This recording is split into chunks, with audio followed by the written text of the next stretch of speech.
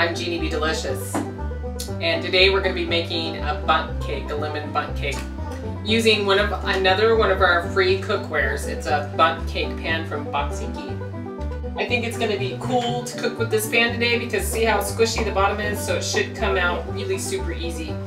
We're still going to put some spray on the inside to prevent it from sticking too much. So obviously you can tell I'm in a new kitchen. I finally got moved into my new apartment. I have a roommate. I had a lady at work. She was a single mom with a kid sleeping on someone's couch. I rented a place with 3 bedrooms. And so this lovely place that I have now for fairly cheap rent. So the first ingredients that we're going to be using for this lemon bundt cake is a Duncan Hines Lemon Supreme Moist Cake. But I've got a twist because I'm going to add a little bit more stuff to it. Of course it calls for 3 eggs, some water, and some oil. Of course that's a given. But I'm going to add some real lemon zest with some lemons and some lemon juice. And instead of using oil, I'm going to use butter. And instead of using water, I'm going to make half water and half buttermilk. And then a couple tablespoons of sour cream. But it calls for 1/3 cup of oil. That is equal to, this is a 1/4, so a 1/3 is bigger than a 1/4. So we'll just do 1.5 cubes, or maybe we'll just put 2 cubes in. Just call it 2 cubes. I can't make it too bad, right?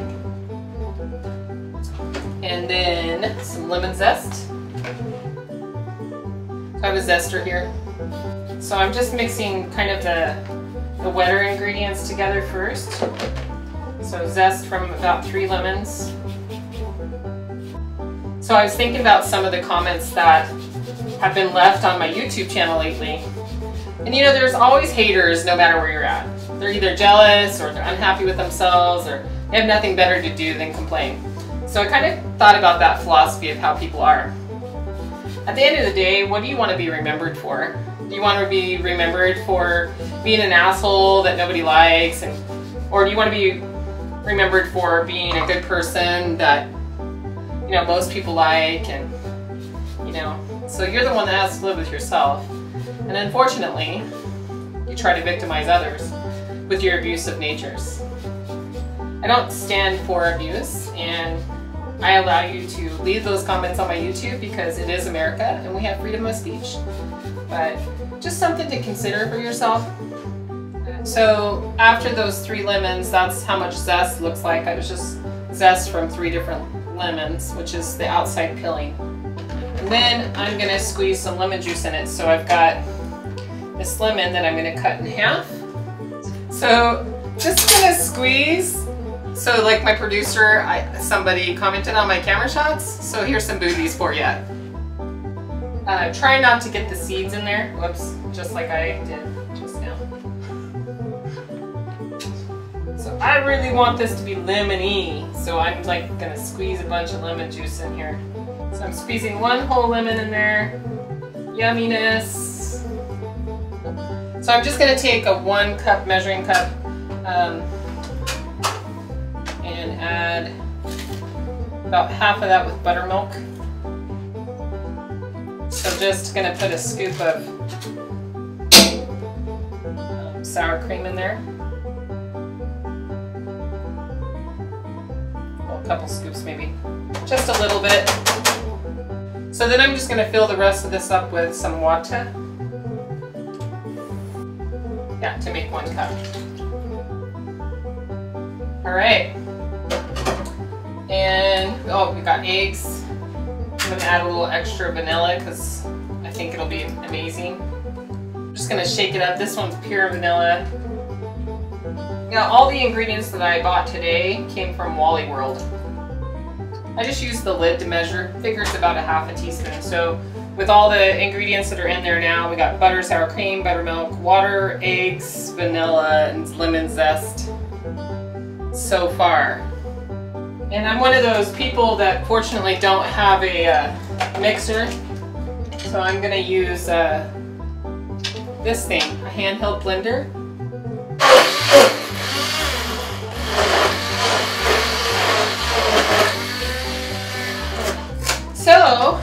we're just gonna slowly add that cake mix, right? And I'm just gonna slowly add the cake mix and stir it in.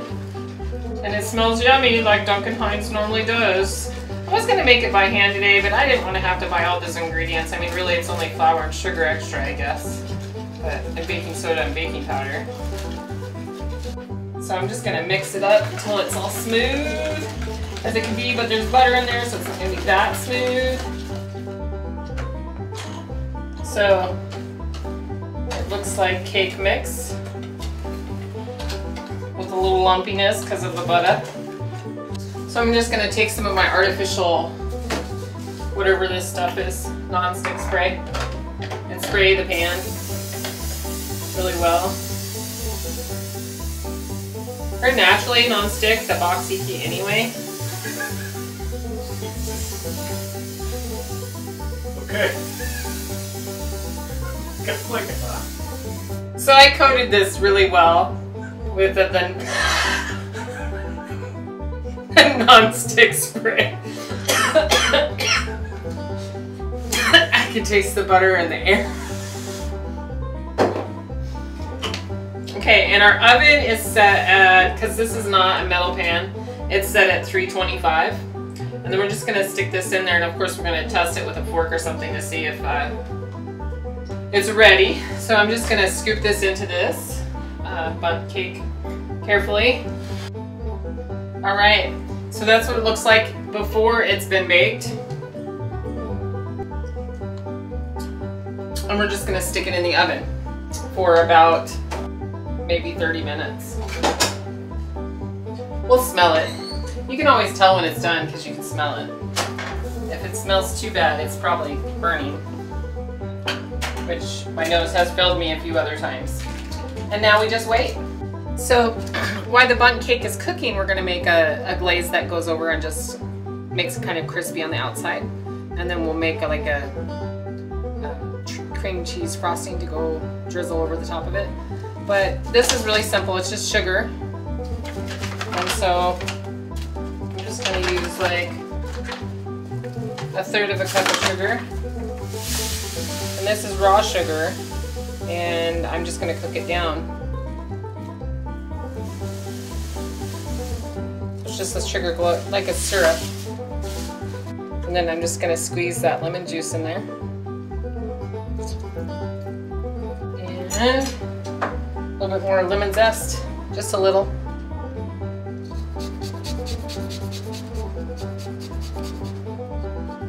And then one of these little butters is like equal to 1/4 of a cup, so 1/4 of a cup of butter. And then we're just going to turn that on to about 6 on the stove, which I think is like, I don't know. And I got a little wooden spoon and stir it up.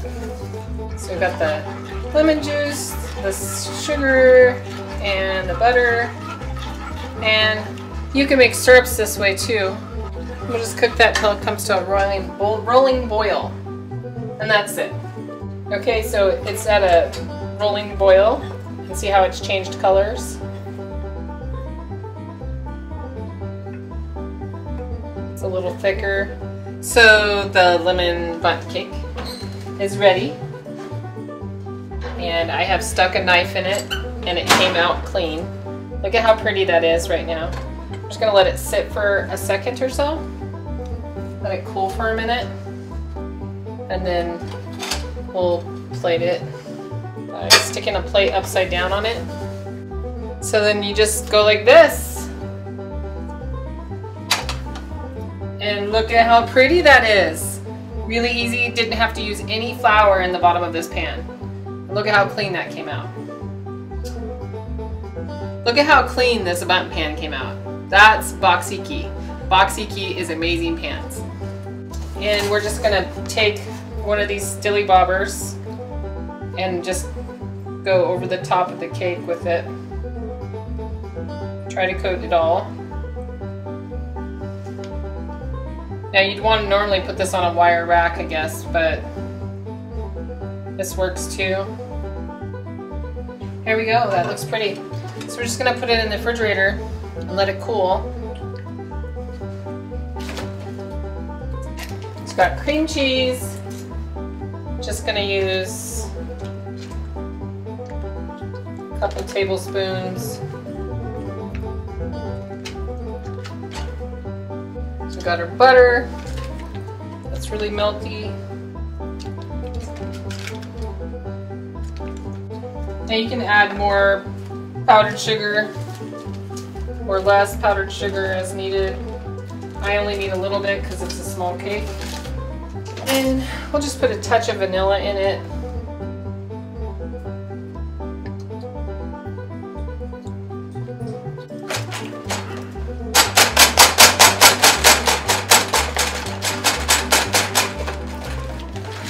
This is when a mixer would be really handy. If anybody wants to send me one, go ahead. I'll debut it on my show. I've never been much of a decorator. I don't know how people make those little pretty pie crust things or anything. Lemony dessertious. And then we'll just try a little bit. How's that sound? All right, now is for the taste test. So we got the lemon cake with our extra added ingredients. It's very moist, I can already tell you that because I can smell it. It's very lemony smelling. Yep, it's the bomb. Best lemon cake ever. Especially if you don't want to make it from scratch. And that glaze that we put on is a little extra crispy on the outside, especially if you let it cool before you put the icing on it. It'll crisp up the outside edge. So try this recipe because it's amazing.